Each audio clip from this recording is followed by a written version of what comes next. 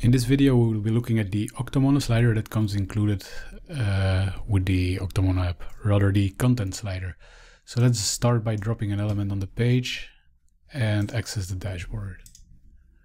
Inside of the dashboard, we will select our content slider and we'll have a look at the available options. On the left side, you can see the global settings, which include slider navigation and global dimensions, as well as functionality of your slider.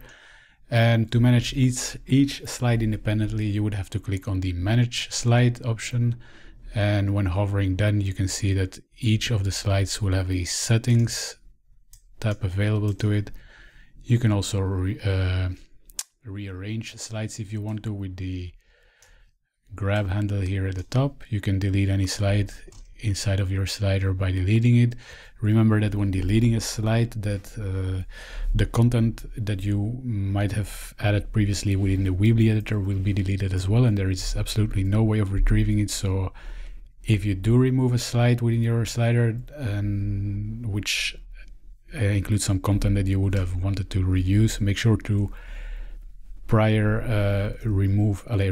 move that content outside of the specific slide you are about to delete. So now let's have a look first at the global settings here. The slider can have some navigation dots, which you can see are located here under our slider.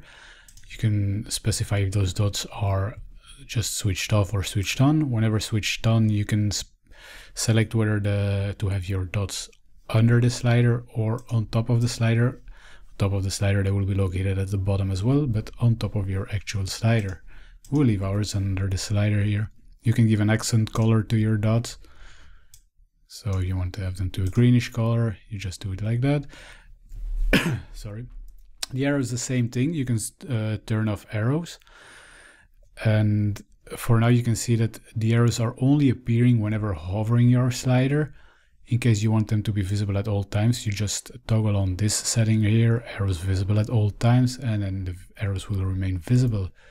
You can increase, decrease the size of your arrows by changing the value of the arrow size. Set ours, for example, to 35.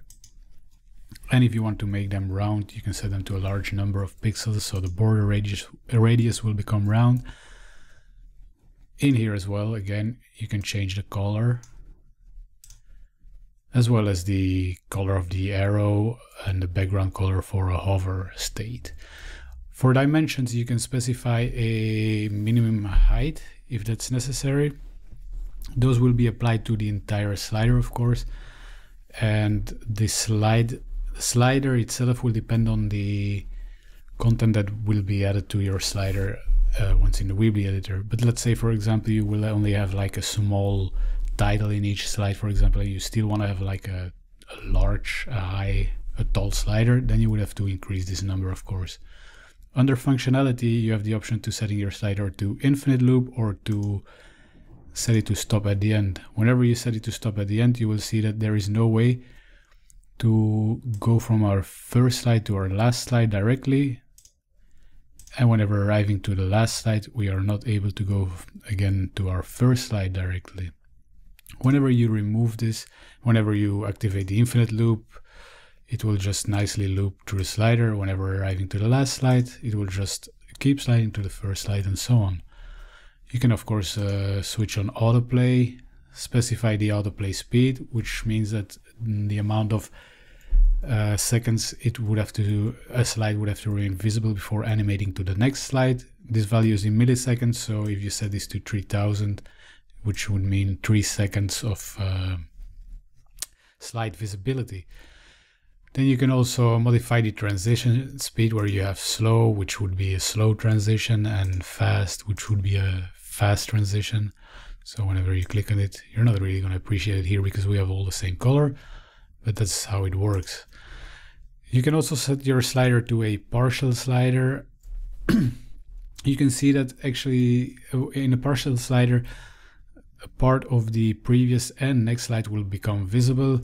Do note, however, that there might be some difference in the OctoMono dashboard and between your actual Weebly editor and live site. And the correct one is the Weebly editor and the live site. For example, here, as using a partial slider, the use spacing between those slides has been toggled off, and yet here we do see some spacing. That spacing will be removed if you select that thing. If you select the use partial slider, if you want to have some spacing, then you would have to toggle it on. Okay, so now let's have a quick look at the managing the slides itself. You have these, as said previously, these settings bar that will become available. You also have an option to copy an existing slide or to remove an existing slide. The copy element, you can also, firstly, you can include a new slide that will be appended at the end of the slide. You can move around the slide, of course, so if the slide needed to be the first one, you can drop it here in the first one. So why have the copy option? Well, for example, if you want to have the exact same settings for each slide, so we're gonna have a look at this. So if, for example, each slide of you needs a border, and you also want each slide to have a border radius, something like that. Instead of doing it and applying it manually to each slide independently, you just style first one slide and then you just copy that specific slide. I'm going to delete this one. Okay, so looking back to the settings, you can, as said before, select a background color for your slide, for each slide independently, or you can specify a background image. Whenever selecting a background image, you will have an upload background image that you can upload an input field here. You can align that image or position it rather over the x-axis, which would be from the left to the right, where you can do it left, center, or right, and the y-axis, where you can do it from the top, center, or bottom. We previously already set a border to the slide. You can also apply borders independently if you want. If you only want to have a border at the top, or maybe border at the top and border at the right, but then not at the center and so forth, you can include these values independently. So for example, this slide now will have a 10 pixel border at the top, where you can also change the color, of course, but we are not going to be using any borders, so we'll toggle this off. Border radius the same.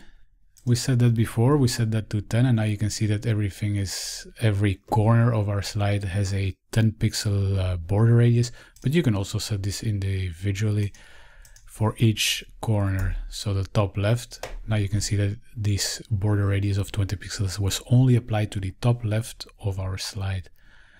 And then you can do maybe something like this, 30. And now you can see that our slide will have a border radius at the top left and at the bottom right.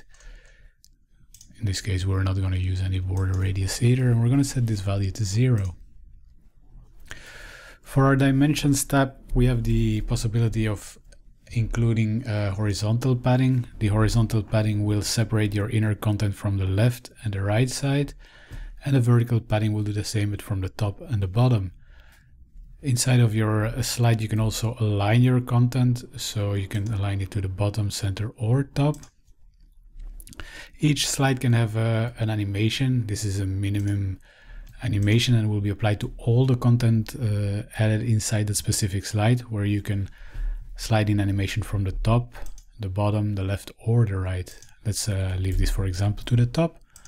And then I think we're happy with our slide. We got 3 slides. Let's set, for example, another color to that last one to distinguish better, something like that, for example.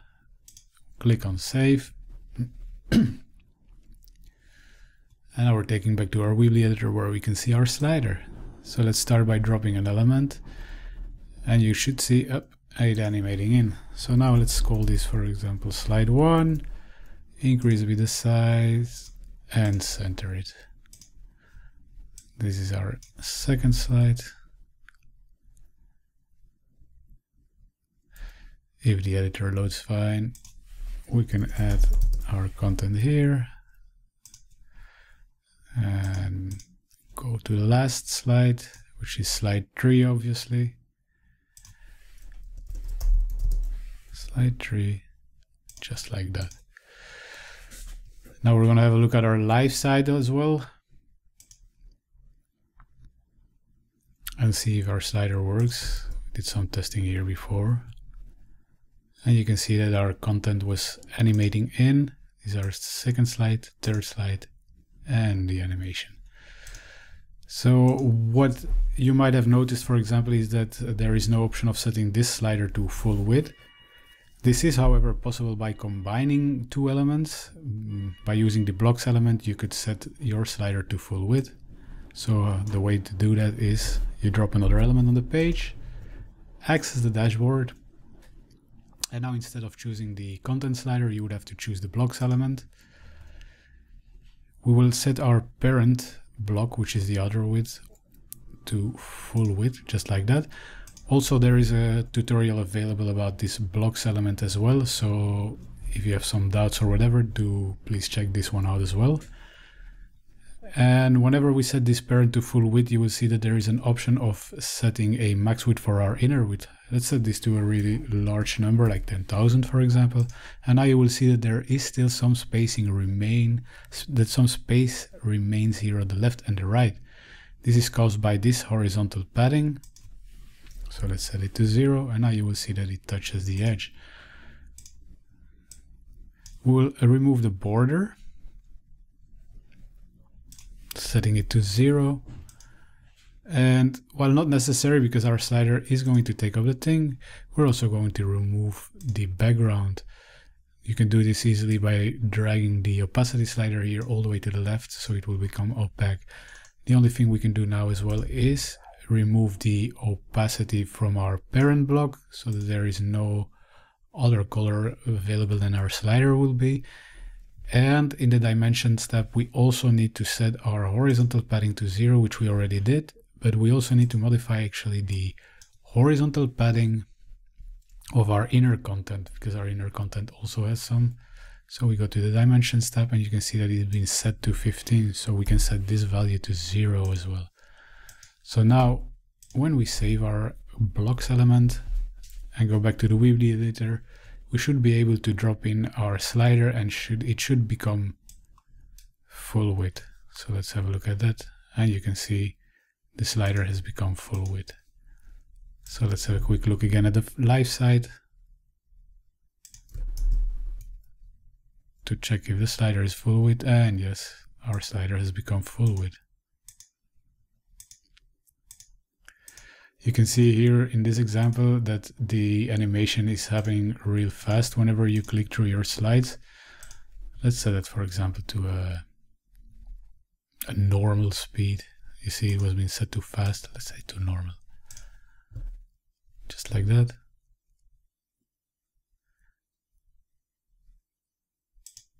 Publish our page again.